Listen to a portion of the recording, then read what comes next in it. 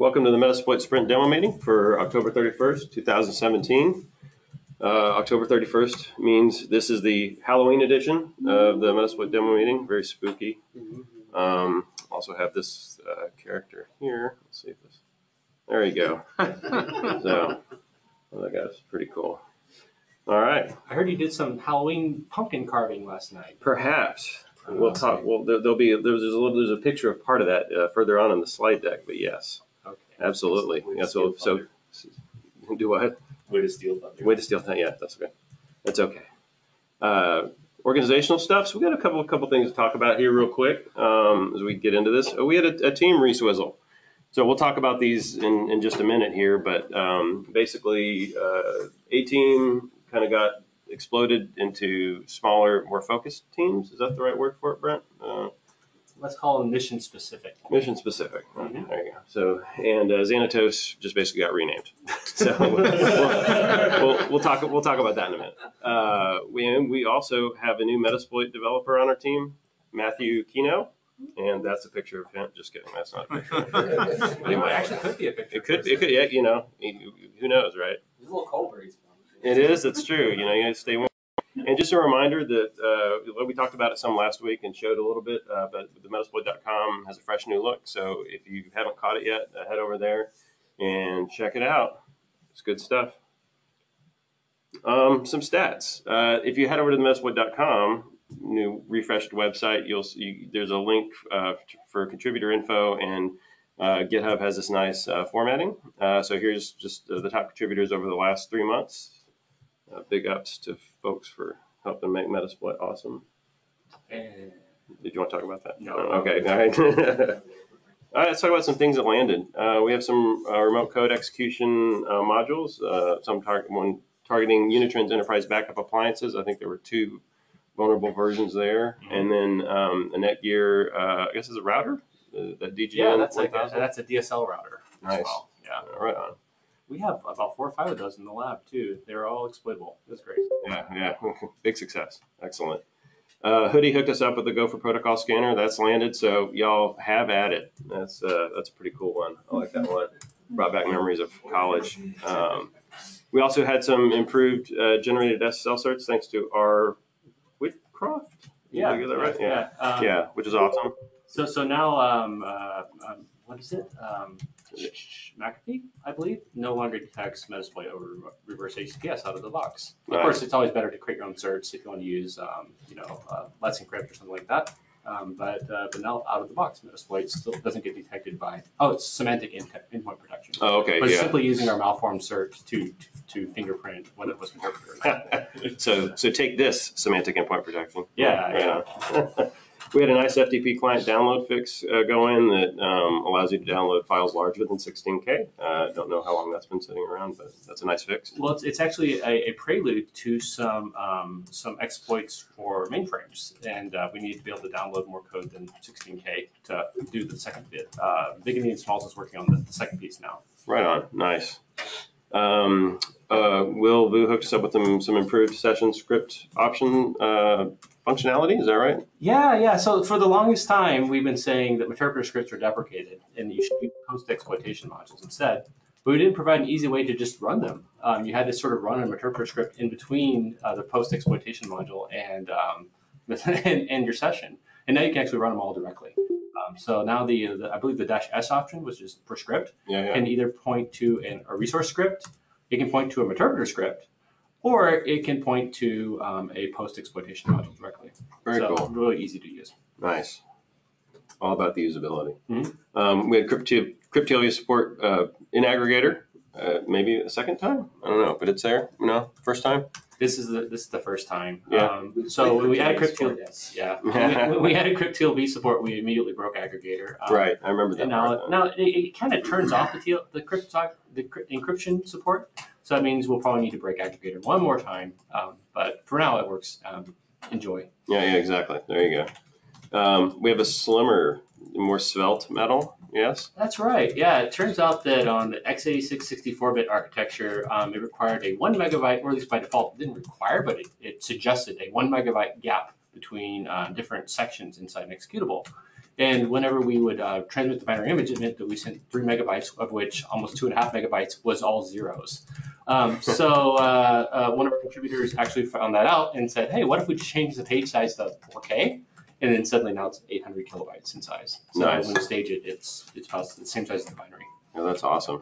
I'm glad to have that one. That's a good one. Mhm. And then there's some support for an embedded processor that we found like in a printer, perhaps? That's right, yeah. So Daryl Hyland, one of our embedded researchers, has had this big honking Xerox printer in his office for a long time, and he's had shells on it. And I've always wanted to get Metasploit able to exploit against that printer, but we didn't have support for the kind of rather oddball PowerPC variant that it had built into it. And I've actually had a few different people ask me the same thing because they want to exploit other embedded devices. And so this adds basically support for IBM's embedded PowerPC architecture, which is found in a lot of networking gear. The Core IQ processor, which you might have heard about from network processing land, also uses the same architecture.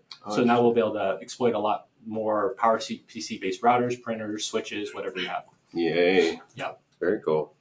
And that's fresh. That's a hot new land, yeah. Yeah, like 30 minutes ago. Yay. Hot off the presses. Things in the works. We have Windows local privilege escalation. We got some more RCE exploit modules coming down the pipe there. Interpreter resource script support for Ruby directives. Zero Steiner, I think, dropped that one in. Yeah, so that's getting ready there. They should run Ruby stuff right from the resource script from interpreter. The metal extension loader, the framework PR is up. The payload PR will be up today. So that should be in the landed soon. Printer exploits. All right. So in the sort of the theme of printer exploits, Todd Beardsley has always been asking me about, hey, can you guys exploit some multifunction printers? Because those are everywhere and no one ever patches them. So I went down to Office Depot near my house and just picked myself up an HP for $100 and got a reverse shell on it. So going to be working on getting that as a Metasploit module soon, maybe in addition to Daryl's Xerox printer stuff. And so hopefully we'll have at least a few dozen printers that will be exploitable straight from Metasploit. Nice. How about death to the module cache? Oh, I don't want to steal someone else's stuff. But if you've ever started up Metasploit and it says using slow search, that may soon be a relic of the past. Oh, all right. Stay tuned. In the Metasploit 4 stable branch. Yeah, we're going to be working on basically creating a Metasploit 4 stable branch, as the name implies. The idea here is, and it's something we've been talking about for a while, is we want to start working on Metasploit 5, effectively create a development branch so we can kind of, maybe break a little bit of backwards compatibility on purpose and try to figure out some of the things that we need to keep, some things we want to leave behind. And so one of the things to start with is we're going to be creating a Metasploit 4 stable branch in GitHub. What that basically means is that if you want to stick with Metasploit exactly as it is, that will be the place to be. We'll be communicating with Kali and all of our upstream consumers as well that they want to keep practicing Metasploit 4. That'll be fine. If you want to stay on the bleeding edge, head will basically, or the master branch will basically become the new development branch, and there'll probably be a lot more interesting stuff going into there soon. Cool. Yeah, good deal. All right. Well, let's get to the group team updates, I should say. Excuse me. So the first team out of the gate is the Dharma Initiative, and this is security research and exploitation focused. Will's not here. Adam's here. I can go. You want to talk about the talking points, Adam? Tell us about your team. Yeah, namaste. We are focused on developing modules, maybe changing how modules run in the future, focusing more on separating modules out as standalone usable programs aside from MSF console, and MSF console will just be the thing that runs them and configures them. And that includes improving proxy support and writing all sorts of cool exploits that were sort of prevented from making their best in Ruby, with support from like all of the Python libraries that are really nice. Nice. So excellent. So that'll be mostly the module focused team. Right on. Very cool. All right. Next one is the script kitties. Now this one is I love the graphic there. Payloads and post exploitation. Brendan, you want to talk a little bit about that? Sure. We've kind of been split off, Jeffrey and I, to play around with the payloads inside Meterpreter to make sure, number one, that we're tracking the payloads that are inside Meterpreter, making sure all of them still work, keeping them updated, adding them as they need to be added, and kind of moving forward for all of the fun stuff there. Did you want to talk about aggregator? Yeah, we've discussed it before. The aggregator is about separating out some of that communication and just standardizing what's going on as we communicate from a payload back to the console.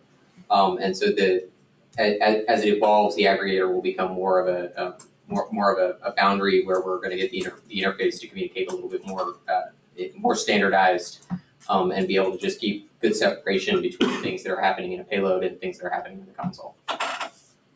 Right on. Very cool. We also have Abnormal Forum, and this team is our data model and architecture team. Chris, you want to speak a little bit about that? Or? Sure. Can you hear me? Yeah, we hear you just fine. Sure. So our team is primarily focused on what's known as the Goliath project, which is essentially building this really nice data service tier for Metasploit and fixing the current abstractions as they exist.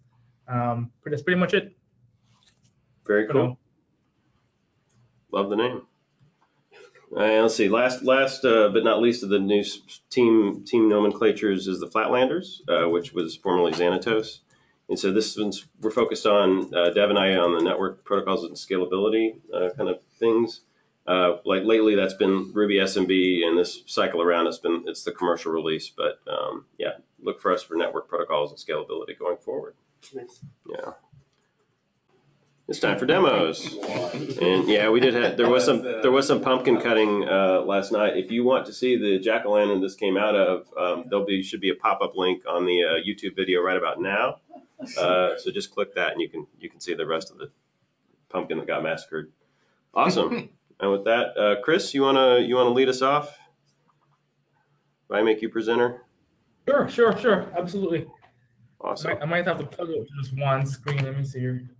Okay. Well, it should have a pop-up. I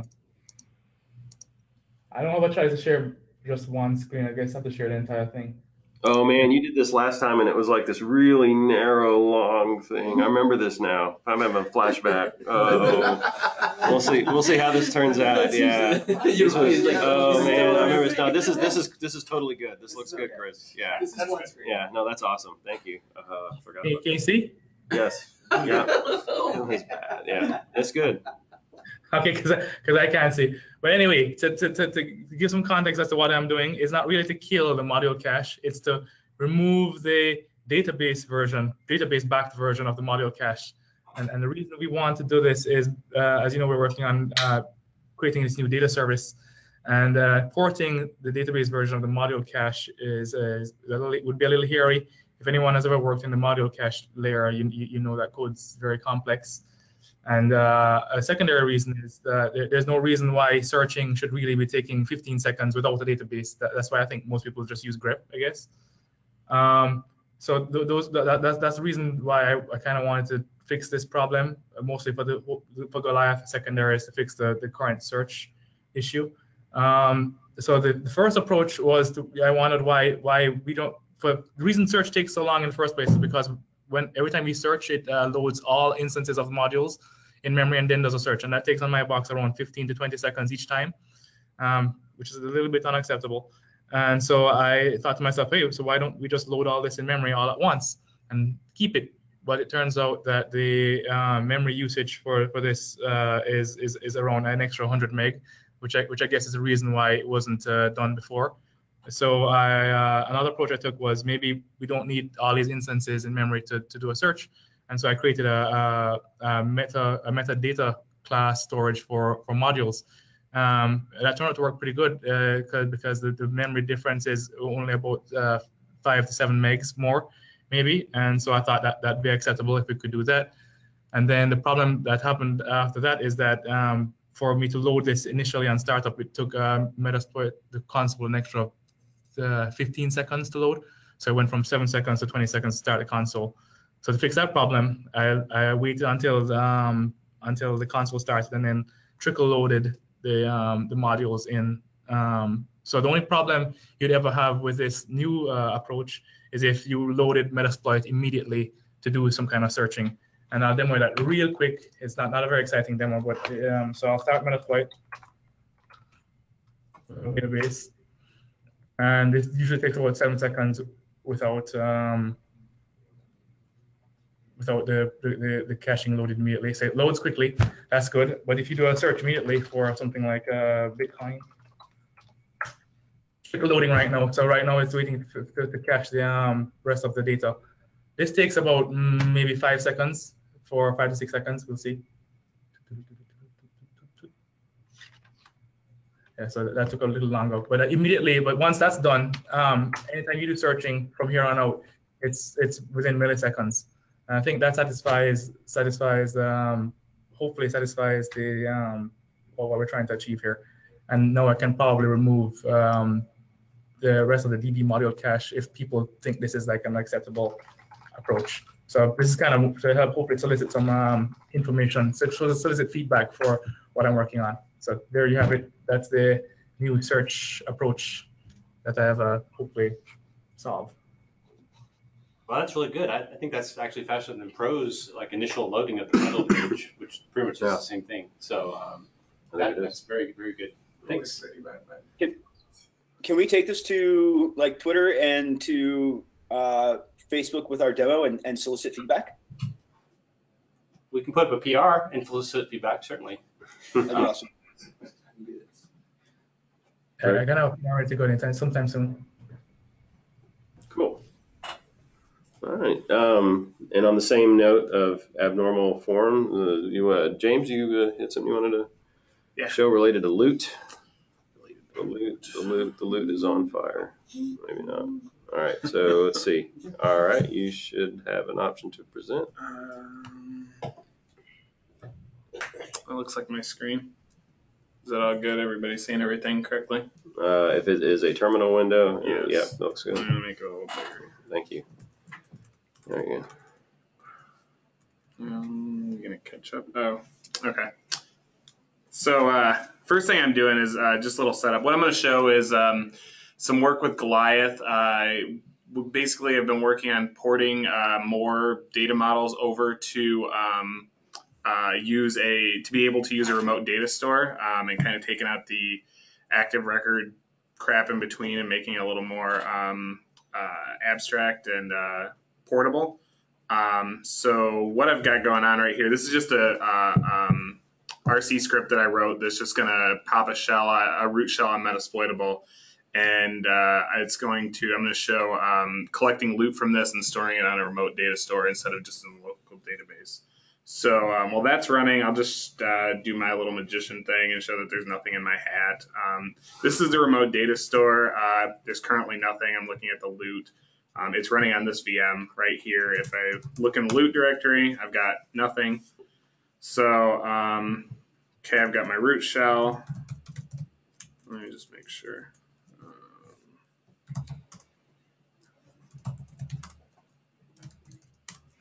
Oh my God. Sorry, I'm having a brain fart. All right, so this session right here is running as root. So I'm going to just use a post module for gathering Linux hash dumps.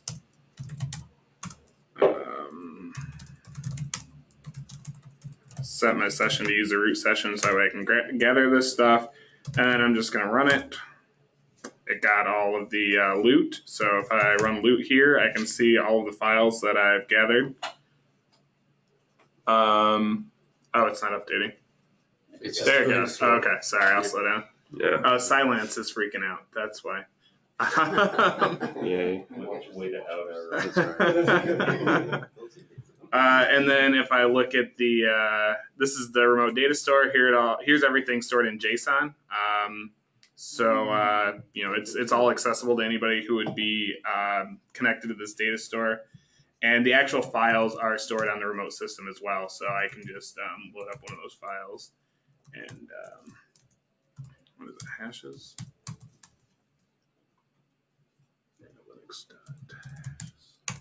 And there we go. We've got our files stored on the remote system. So this will be really nice moving forward. If you've got multiple people working on the same pen test, you can all be doing different things. Throw the data into a common data store and use it collaboratively instead of just having everything stored locally in your own little world. Is this backed by the Postgres database, or is it file-based? Yeah, right now the Postgres database is running on the remote system. Okay. So it's basically just porting that over to whatever system you want to run it on. That's pretty cool. Yeah, so and this is just password hashes and stuff, but like if you had other loot files, like I don't know, if you collected binary files or something like that, it sends all those too. So basically just base 60, we base 64 the file, send it over as JSON, and then decode it on the receiving end. And so far it's worked pretty well for even larger files. So is there encryption that goes between the Metasploit console that it's collecting the loot and the remote data store? No, it's only HTTP right now, but that is in the pipeline to get HTTPS support added. So what's next? What's next? I'm working on porting over the dbnmap command to have that. Whenever you run dbnmap, it will store the hosts and all the nmap data in the remote data store instead of just locally. Okay. So it's going to use this. It's using the same principle. It's just instead of decoding the or parsing the nmap XML file locally, it's just going to send it up to the remote data store, parse it there, and then store everything needed. Yeah. So I was just thinking, like, if we really wanted to push early and often on this effort, we should probably think about doing the encryption such that we can just push a whole, hey, loot now can be done remotely, even when dbnmap cannot be done yet. Yeah. But we could actually push some of this stuff and have people use it. Okay, cool. Yeah, I'm not too far in the deep. Well, I'm actually really close to having it done. So I'll finish that up and then take a look at the HTTPS. I'm just saying, let's think about how we can get people to use this and give us feedback as soon as possible. Gotcha. That's perhaps the best way to validate that this is something that we recognize. Yeah, I gotcha. Awesome. Very cool. Thanks, James. Mm-hmm. Brendan, did you want to show us some payload testing? Did you want to talk about baseline builder at all? No, we've discussed that. Okay, then I won't steal your thunder. Excellent. Okay, so it should be bothering you.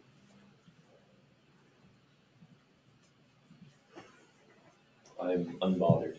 You are unbothered. It said Brendan. You're Brendan, right? Did you know? Yeah. Huh.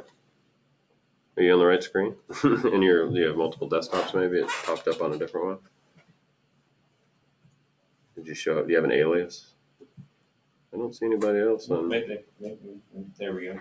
Okay. Hey. This is what he gets for using Windows. Punishment. Burn. A lot of extra money. So some people may have seen some pictures like this inside PRs for automated testing. I've presented one time on automated testing before, but it was, I guess, probably at least 2 months ago, and I did it pretty quickly. I wanted to kind of go through and give expectations and realities for this particular product and the directions it's going.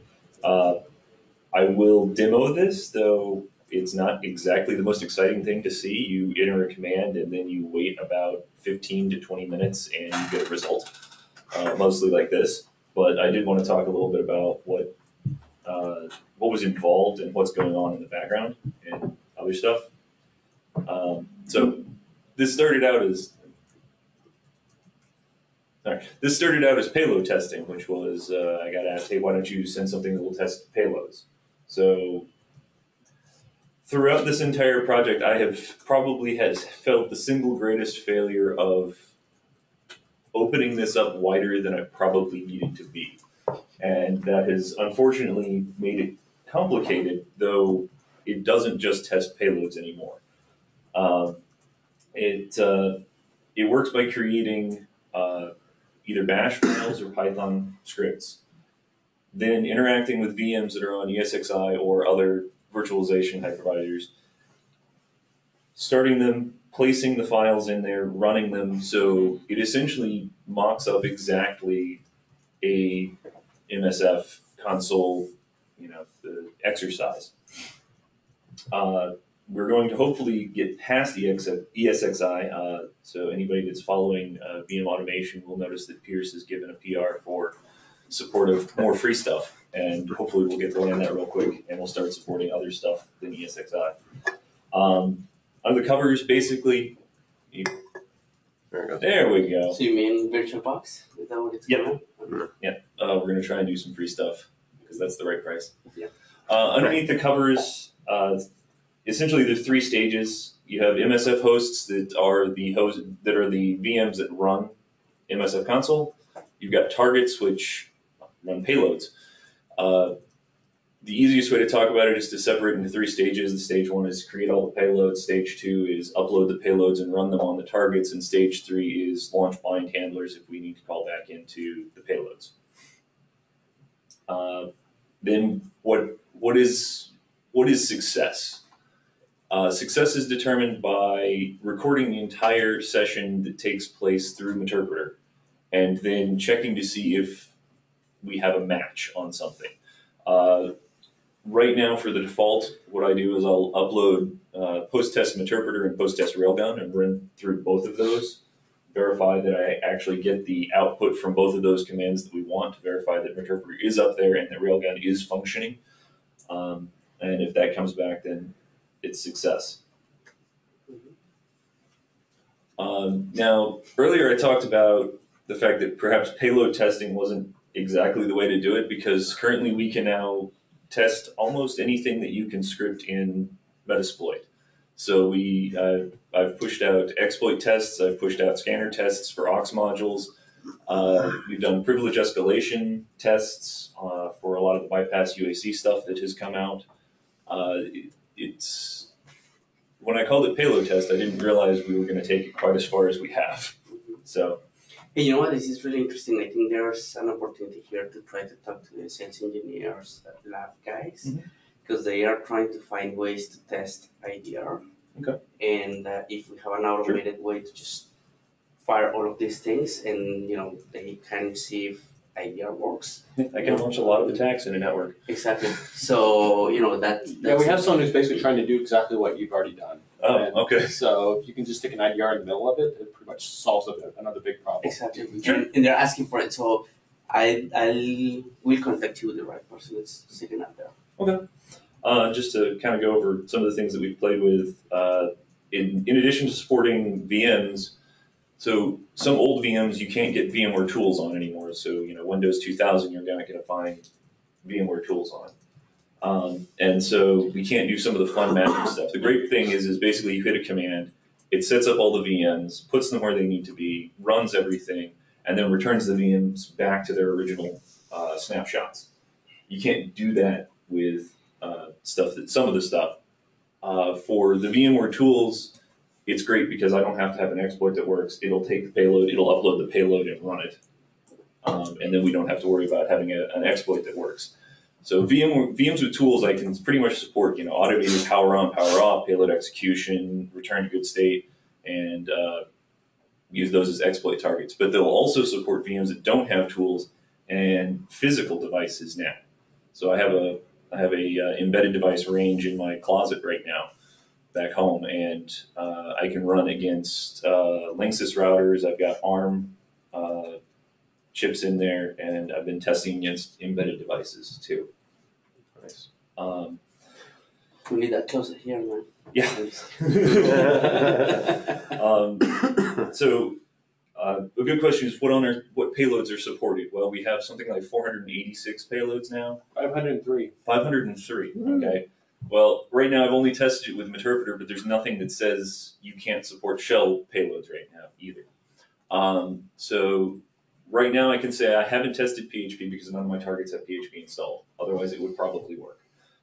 Right now the system does not support IPv6 yet. There is a PR that's waiting for us to start supporting IPv6, and then we'll start to be able to test the IPv6 stuff. I have no Mac stuff right now because I don't have Macs. I'm working on that currently. We should probably send you with one of the laptops that were, already in there. Okay. Already working with Sebastian. And so hopefully I'll have Mac stuff soon. IPv6 will be coming. And so what has changed since we last talked? There were a bunch of issues with synchronization between those 3 stages. Those have gotten better.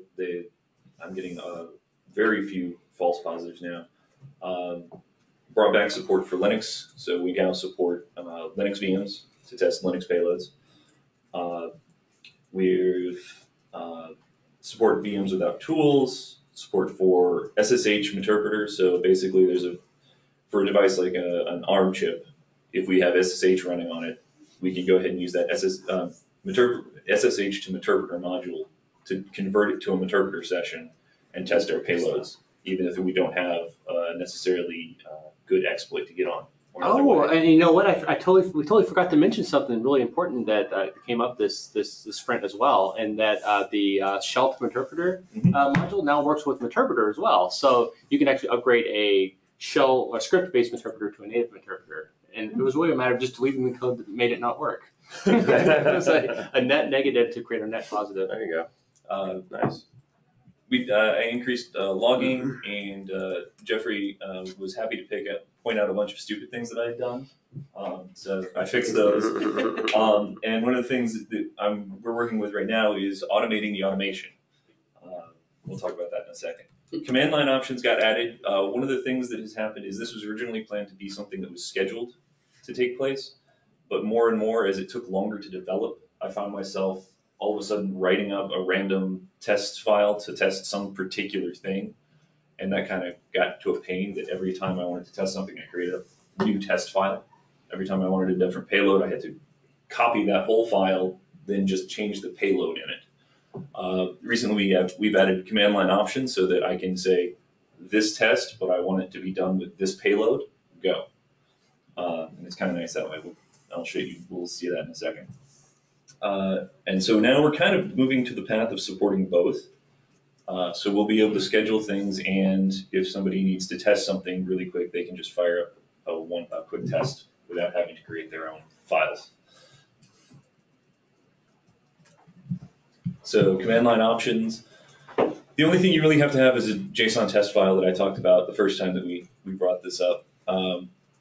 But also now you can say tac F and give it the framework branch that you want. So say, oh, I'm working on this. I have this particular branch that's up in my repo. Oh, that's nice. As long as it's public facing, you can just hand that framework branch in, and that'll be the target of the test. When you say public facing, you mean you have to have committed that branch. Yep. And it has to be a public. You cannot have it in the local. Yeah, the way this functions, it actually executes the test on another system, and that system has to be able to pull it down. Pull it down. Okay, that makes sense. You can change the module that you want to run against if you want it to be an exploit or if you want an aux module. You can give it a new payload, and you can feed it new payload options if you want. So if you wanted to say perhaps use reverse TCP RC4, you can then say RC4 password is equal to blah. And those are in MSF Venom style. It matches. Yeah. The order. So some of the issues we've run into and the direction we're going. So this is kind of processor intensive, but I really have no idea how best to make spinning up 30 Windows VMs not be somewhat processor intensive. There's really no solution there. So we're hitting the edge of some of the servers that we're working with right now, and that's kind of fun.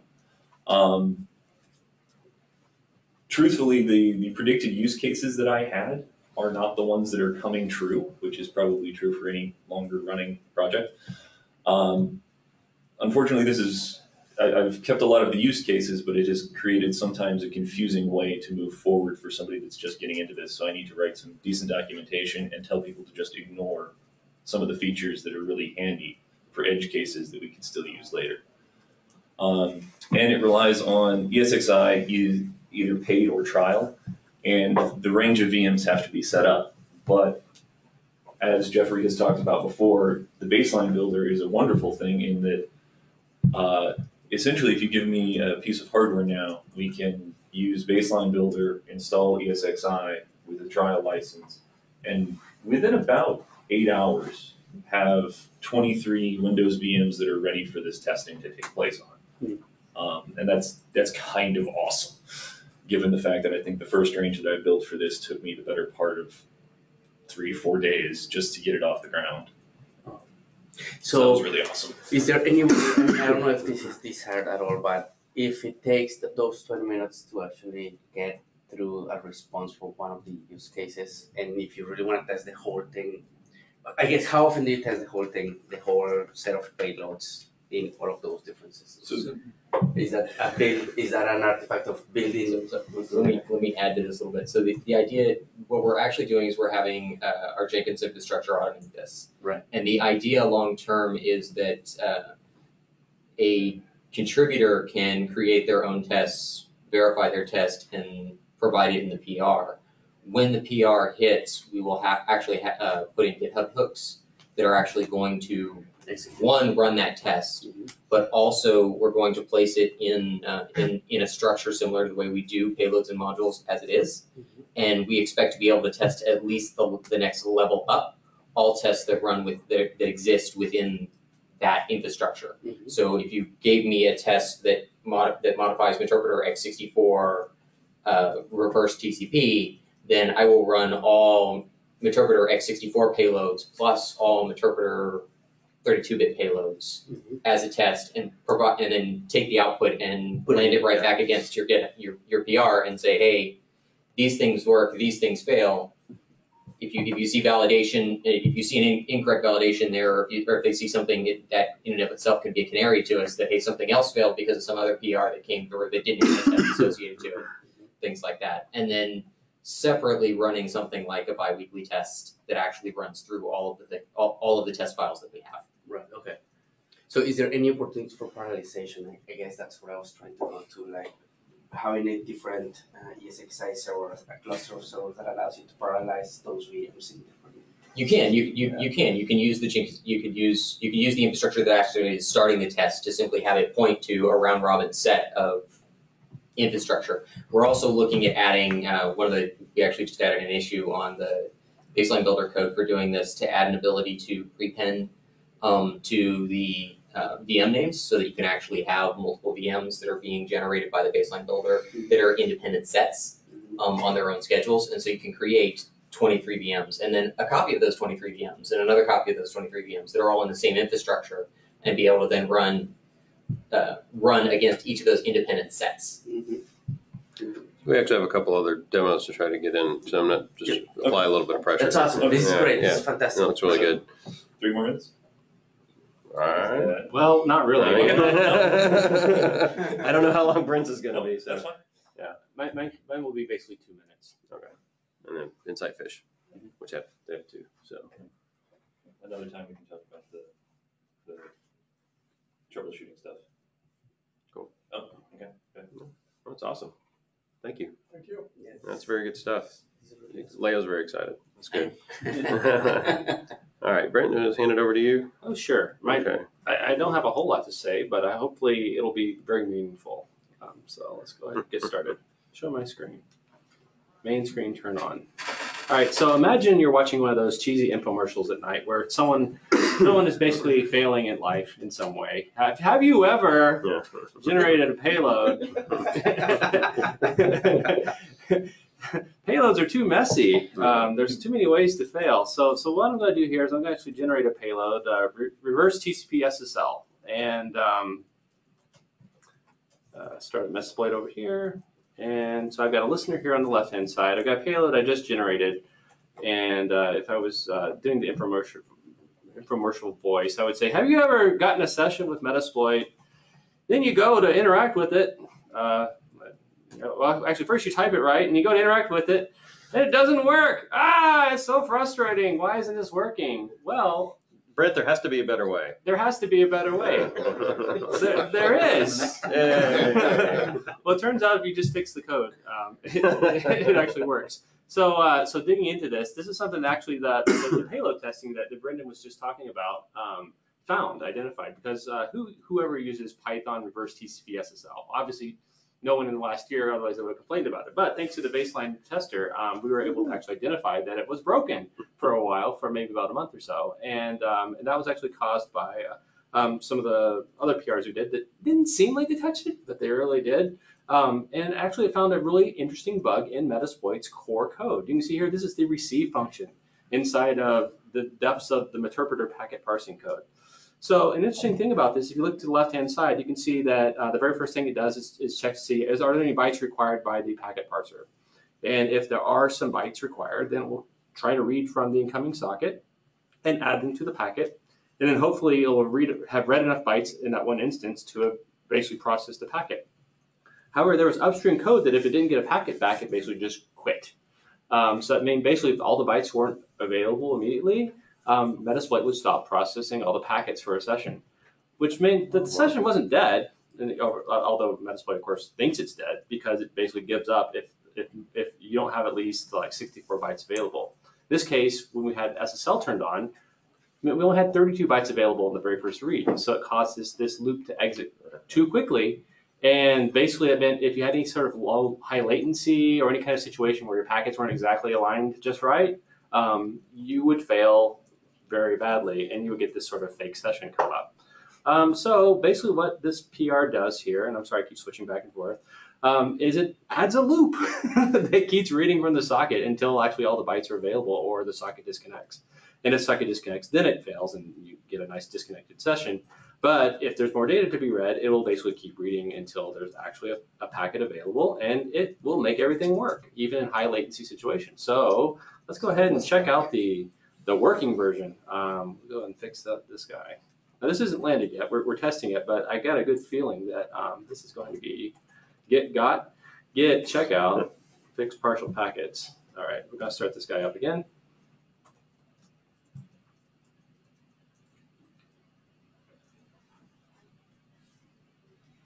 And start up our session. Oh, I'm regenerating the packet. I didn't mean to do that. No worries. Python. And now we have a working system, though, even though the packets were chopped up to heck by SSL. So good news all around. Hopefully this will actually solve a lot of weird, mysterious, it works for me, but not for me kind of situations with Metasploit and sessions that don't seem to work. Absolutely. That's it. And that's exactly the bug we were running. I was running into with the aggregator that just punted on and moved around. I'm hoping that more people can go, hey, that was the bug I was having. Let me check it out and say that the more the merrier. So anyway, Awesome. hopefully it's a good thing. Thank you, Brent.